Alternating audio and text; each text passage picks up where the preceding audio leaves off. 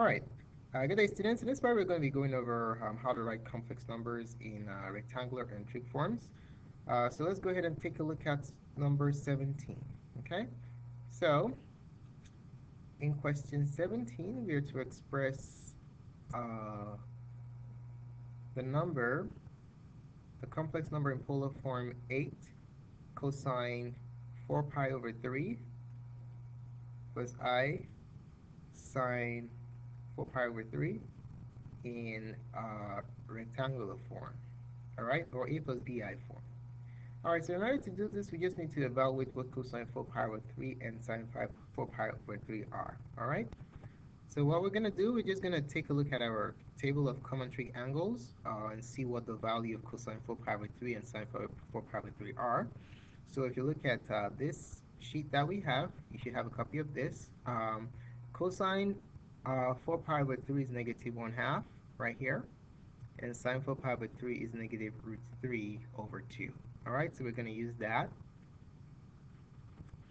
So let's go ahead and put that here. So we're going to have 8 times cosine 4 pi over 3 is negative 1/2, and sine 4 pi over 3 is negative root 3 over 2. So it's going to be plus negative root 3 over 2i. Okay? All right, now we're going to just distribute this 8 to both terms in the parentheses. Distribute 8 to the 1/2, the real part of the complex number, and negative root 3 over 2, the imaginary part. So we're going to have negative 8 over 2 plus times the minus, and the signs are different. You have a minus 8 root 3 over 2i. All right, simplifying further, 8 over 2 is negative 4, minus 8 over 2 is 4 root 3i. Okay, so this is the rectangular form or a plus bi form of the complex number 8 cosine 4 pi over 3 plus I sine 4 pi over 3.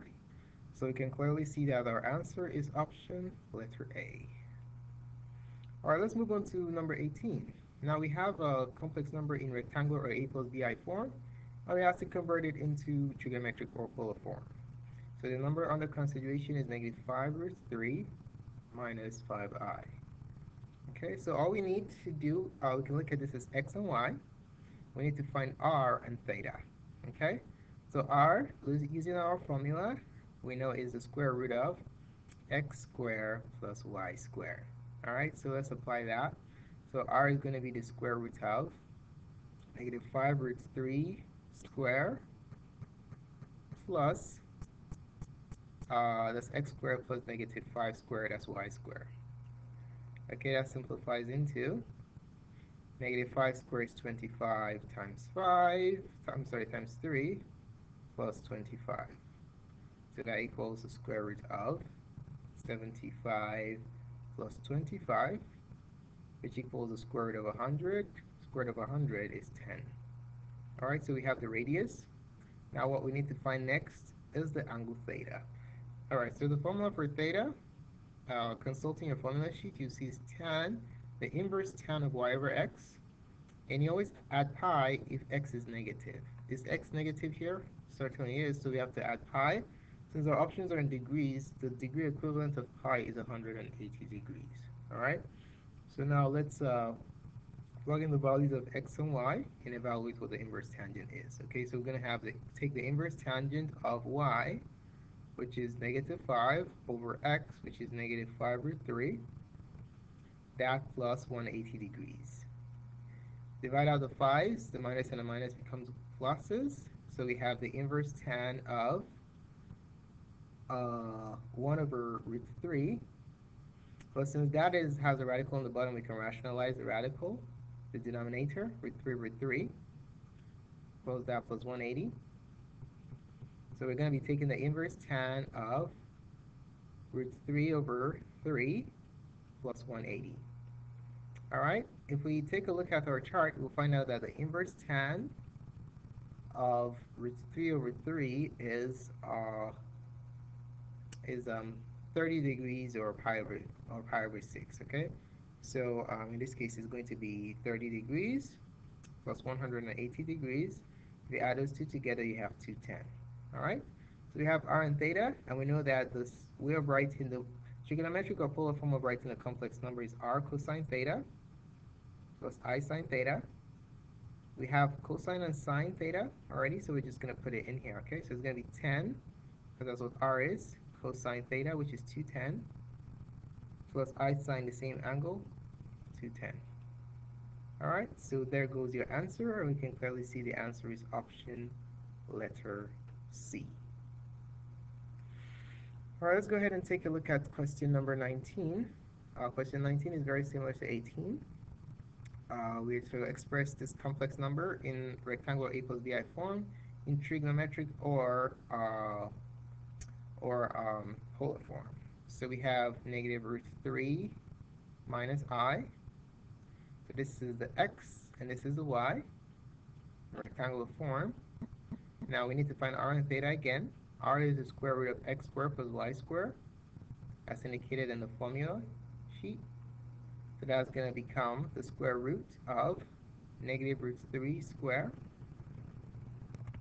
All right, square plus negative 1 square, because the coefficient of I is just 1.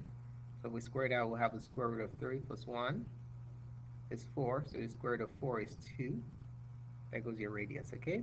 And then theta is going to be the inverse tan of y over x. Now, since x is negative, we're going to add pi. I'm using degree radian measure because all the angles are radians, okay? So let's go ahead and compute that. So we're going to do the inverse tan of y, negative 1 over x, root 3, plus pi. All right, now we have to rationalize 1 over root 3. I'm sorry, they're both negatives, so let's make that. So if you rationalize this like the previous problem, you're going to have the inverse tan of root 3 over 3 plus pi. You get that by multiplying by root 3 top and bottom. So that becomes the inverse tan of root 3 is 7 pi. I'm sorry, it's pi over 6. It's pi over 6. So we have pi over 6, or 30 degrees. Pi over 6 plus pi. Right, this is pi over 1. And then if we find the LCD here, just multiply it by 6 top and bottom. So pi over 6 is the same thing as 6 pi over 6, right? So if you combine 6 pi over 6 by pi over 6, we're going to have 7 pi over 6 as theta. Okay, so when we combine them together in our rectangular form, our answer is going to be 2 cosine 7 pi over 6 plus I sine 7 pi over 6. And the final answer is option letter D. Okay? All right, let's move on to number 20. All right, so number 20, we're given the two vectors. We have to find n minus 2n. So if we compute this in arithmetic form, it should be easy for us to determine what n minus 2n is, okay? So if you take a look at the question, n minus 2n, if we count, vector m is given as 1 unit to the right and then 3 units down. I'm sorry, 3 units down, yes. 1, 2, 3. So 1 comma negative 3. And vector n is 1 unit to 3 units to the right, 1, 2, 3. So that's positive 3. And 3 units down, 1, 2, 3, negative 3. All right, so m minus 2n, we have to do m minus 2n, we have to double n, right? So n is that, then 2n is going to be 2 times 3 comma negative 3. So we distributed 2 to both of them. So it's going to be 6 comma negative 6. So n minus 2n is going to be 1 comma negative 3 minus 6 comma negative 6. Okay? So we can do the subtraction downwards. And when we subtract, what are we going to get? We'll get 1 minus 6 is negative 5. Minus 3 minus minus 6 is the same as minus 3 plus 6, which is positive 3. Okay? So the vector that's negative 5, 3 will be our answer. If we want to graph negative 5, 3, so if we want to graph negative 5, 3, just graph our coordinate system. And negative 5, 3 is basically 5 units to the right. So we'll say 1, 2, 3, 4, 5, and 3 units up, 1, 2, 3. Okay? Alright, so your resultant vector is going to look something like this. And there you go. Alright, so which vector in our options looks similar to this? Let's take a look at our alternatives. We can clearly see vector C, right? Because you go 1, 2, 3, 4, 5, negative 5, and up 1, 2, 3. So the answer is option letter C. Okay? So there you have it. Alright, let's take a look at question number 21. Question 21 says, given a sequence an equals 2 minus n plus 5 over n, where n is an integer, or is a real number, a natural number, what is the limit of this sequence as n increases? Okay, so what we're going to do here is basically take the limit as n goes to infinity. So for number 21, we're taking the limit as n goes to infinity of 2 minus n plus 5 over n. Okay, but take a look at this. This 2 is independent of the limit. This is, so it's going to be 2 minus the limit as n approaches infinity of n plus 5 over n. Alright, now what we're going to do is, let's use the end behavior approach here. So we notice that these were equal weights. So if we divide these two, that basically tells us what the limit is going to be, right? So this reduces to 2 minus the limit as n approaches infinity of n over n. Okay, n over n is 1, so we have 2 minus the limit as n approaches infinity of 1. Right, so this number is independent of where n goes, so it's going to be 2 minus 1, which is 1. So there goes our final answer. Alright, so there you have it.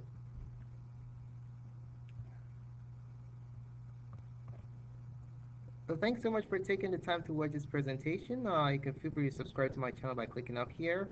More clips can be found on mathclasssurf.com. Thanks again, and have a wonderful day.